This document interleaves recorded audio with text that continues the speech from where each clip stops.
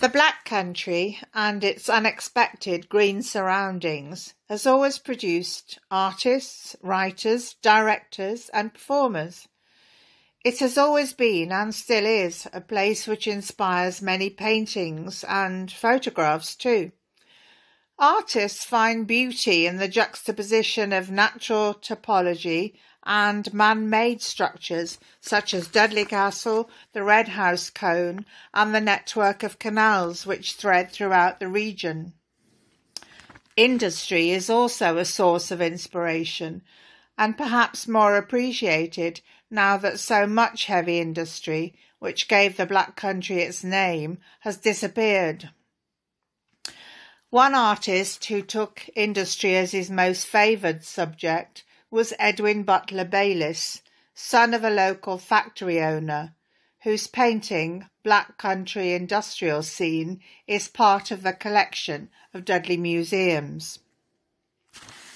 This is typical of his work in that it doesn't attempt to romanticise its subject in any way, but depicts the harsh reality of working life in the Black Country in the early part of the 20th century. Nevertheless, it has its own beauty and power. Its main components are the canal to the right, the large furnace to the left, and the man and horse in the foreground.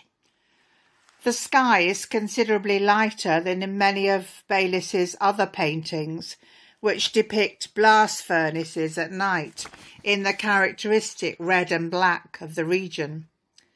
This is a daylight scene, but a daylight made murky by smoke, which envelops all around in grey.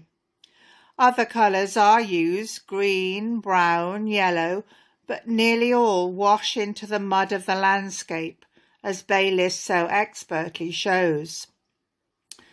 The red of the incessant fires is a dramatic contrast and often provides a focus to his pictures. The towpath blends with canal, sky, factories and slag heaps.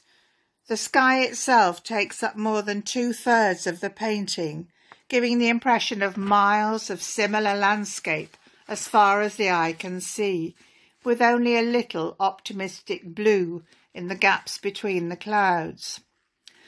The man and his horse, the living elements, are diminished by their surroundings.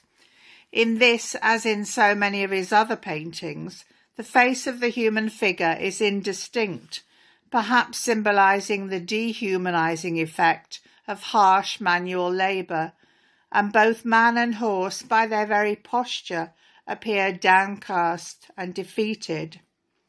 And yet Bayliss returns time and again to scenes such as this, which now stand as a poignant reminder of our industrial past and a vanished world.